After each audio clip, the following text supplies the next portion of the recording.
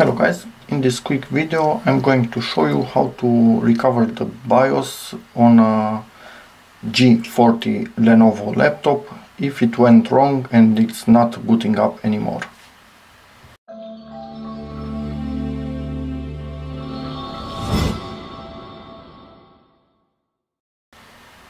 First you need to go on Lenovo's website and download the BIOS pack, like I already did.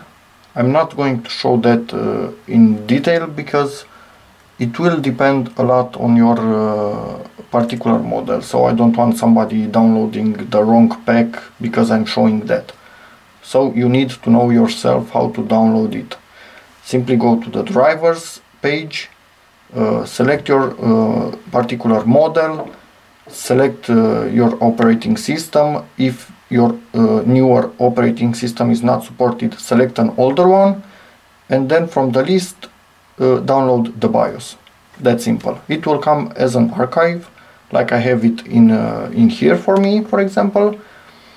If you have WinRAR installed, you simply right click on it and extract it, like I'm doing here, and from the extracted files you search for about the biggest one. In my case, this is it. It has about 10 megs, and this is the BIOS itself. It seems that in the case of this laptop it has the FD extension.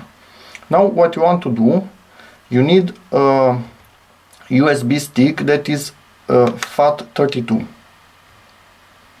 So it doesn't allow NTFS or any other file system. Use FAT32. Okay, and on this thing you simply copy paste this file as is. I have already copied that file on mine. It's right here. Then do another copy of it and put the extension bin. And for my particular laptop, searching on forums, it seems that it likes to have this exact name for it to actually refresh it by itself in recovery mode. Yeah, I know, it's weird. But if you do try and search for your exact model on forums, what the name of this file should be, you will most likely find it. Again, I'm not going to put it for every single model out there because I don't want somebody messing something up. So this is for my laptop. Do not use the exact same name unless you have an Lenovo G40-70 or a Lenovo G50-70. These two are exactly the same thing. So yeah, and you can have many copies of the same file with different names if you are not 100% sure, because it will actually write the one that it agrees to, the one that it expects. And being the same thing but with different names, for you it doesn't really matter which of them it will write. And yeah, then you simply shut down your laptop, remove the battery from it, and then just plug in the charger. And when booting up, there are a few key combinations: Windows B, Windows R, or Function B or Function R. So you press that key combination. After this is plugged in, battery still out, don't put the battery back in. You press the particular key combination and then the power button, and it will start.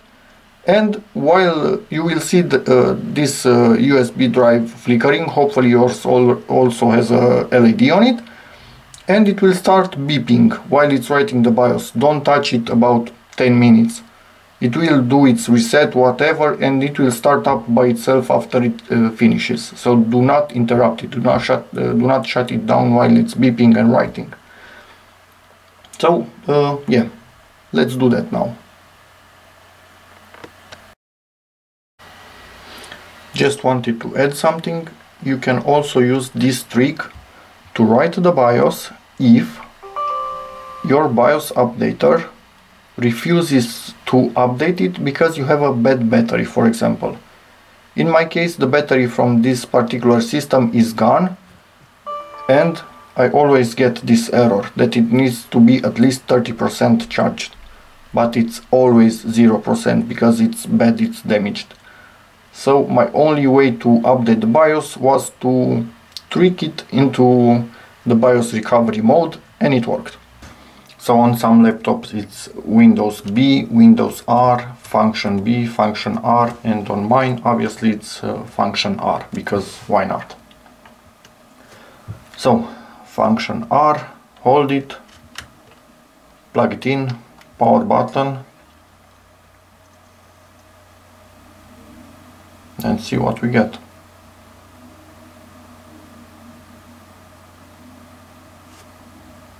It is reading from the USB drive, but that was about it.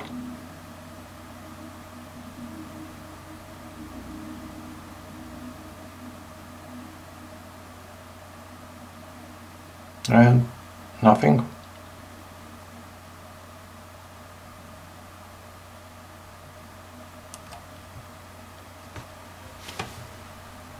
Okay-ish.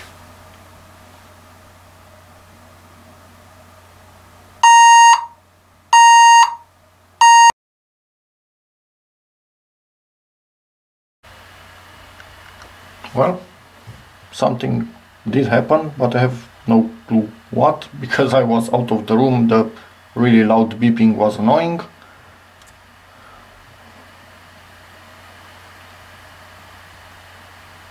I think actually it wrote the BIOS, because we are on, it's trying to boot from UEFI. So that means it put another BIOS on this thing.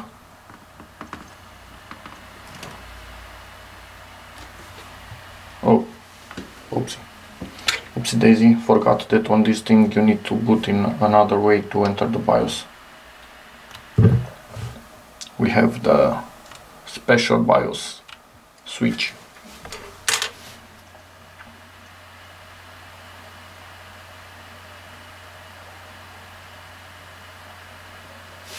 Let's go to BIOS setup.